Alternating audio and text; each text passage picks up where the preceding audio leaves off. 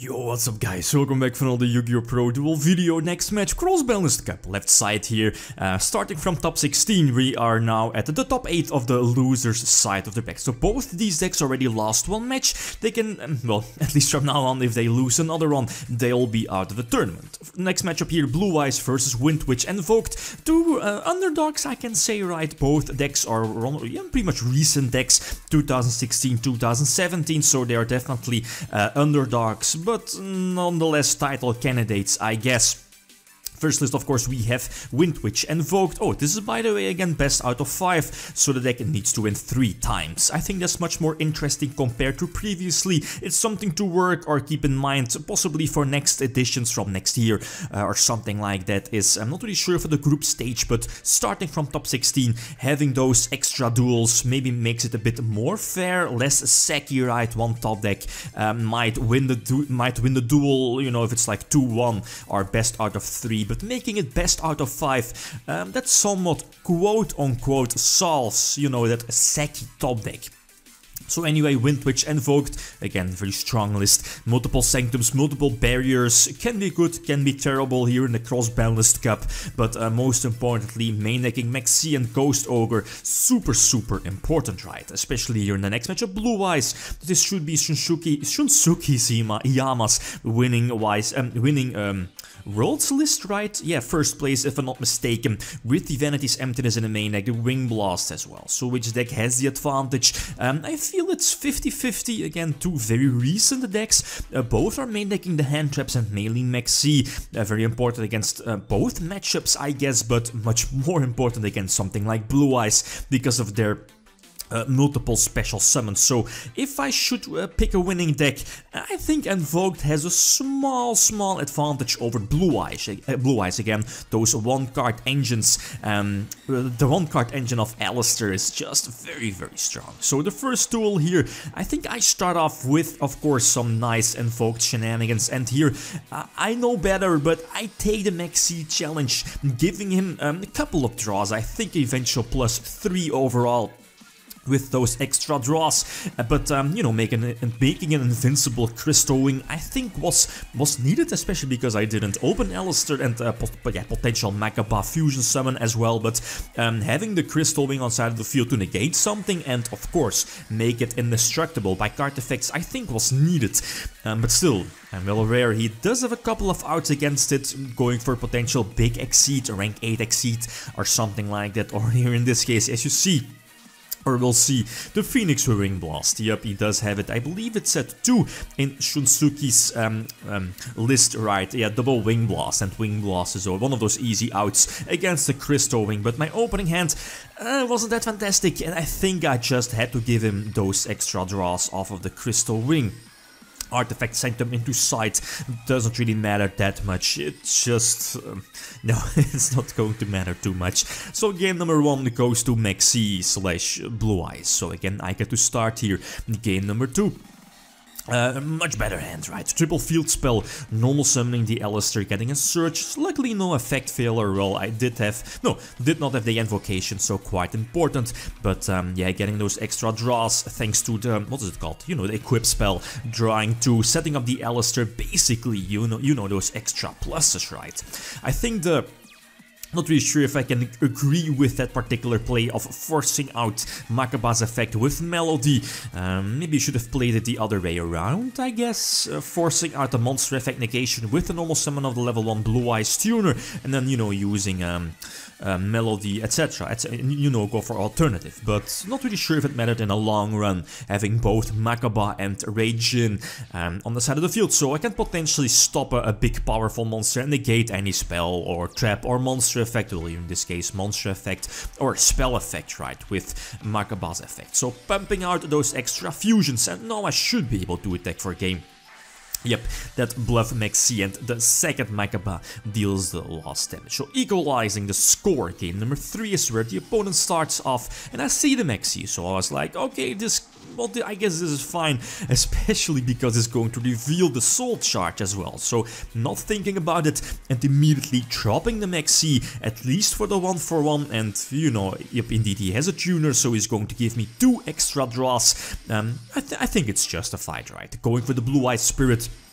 and Titanic Galaxy as well. Not sure if I can agree with, you know, the Blue Eyes level 9 tripleting itself for, yeah, going for Azure Eyes already. Well, okay, board wipes, you pretty much shut down those board wipes like Darko, Raigeki, but something like Moonrose, well, have the option for Moonrose.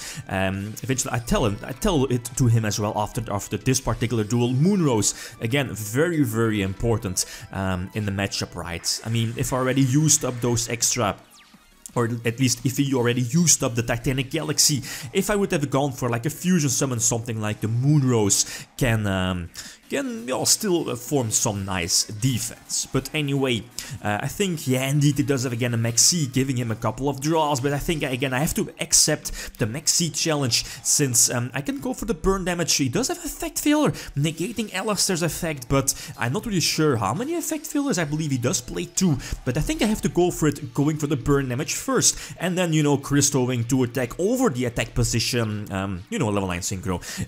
And the effect of Crystal Wing you also know to eventually attack for game, so maybe you should have kept the effect failure. Then again, Crystal Wing probably, yeah, would have negated the failure if he used it before, so yeah.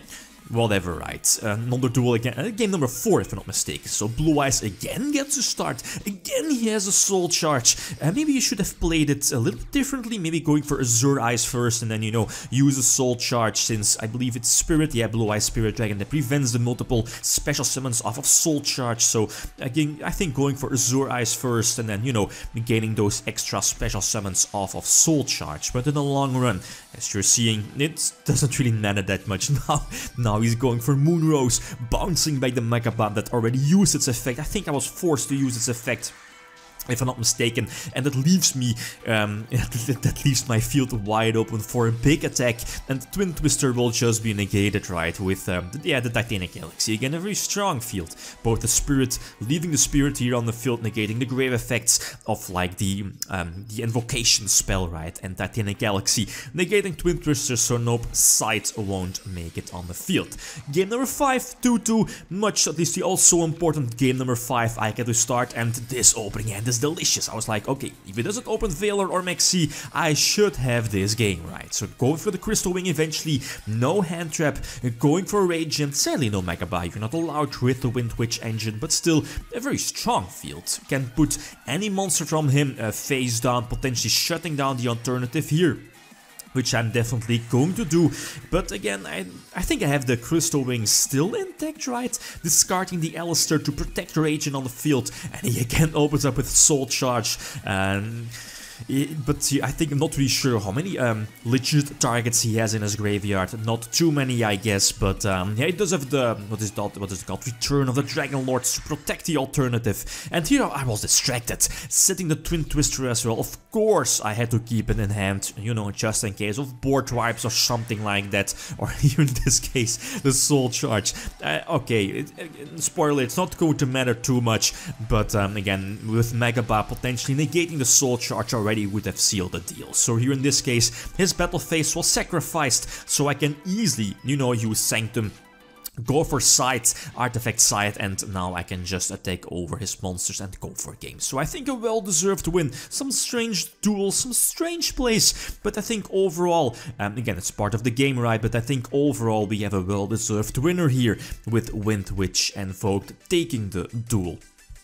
So again, Blue Eyes is out of the tournament, and yeah, Windwitch and Invoked indeed will take on Shadows here in the top 4 on the losers bracket side. So next matchup will be yeah, indeed, well, Draco Pels, right, Dark Draco Pels versus Paleozoic. So again, yeah, 2 big decks as well, well, at least one of them being an underdog deck, but still, yeah, Draco Pels might have the advantage there. So like always, feel free to leave your predictions. We had one extra duel, right, as somewhat of a filler, you know, prevent spoilers to see how long the match goes.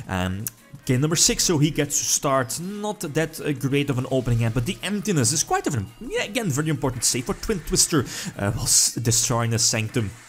again was very important here, since not really sure if he's going to, no, he's not going for the extra deck summon, but destroying the Sanctum was important, potentially going for something like Artifact, Moral Tech, right? Moral Tech popping the Blue Eyes alternative would have been important, and both Dimensional Barrier are not live, and I think the third card here on the, at least to the left, I believe is another Artifact side, yeah indeed.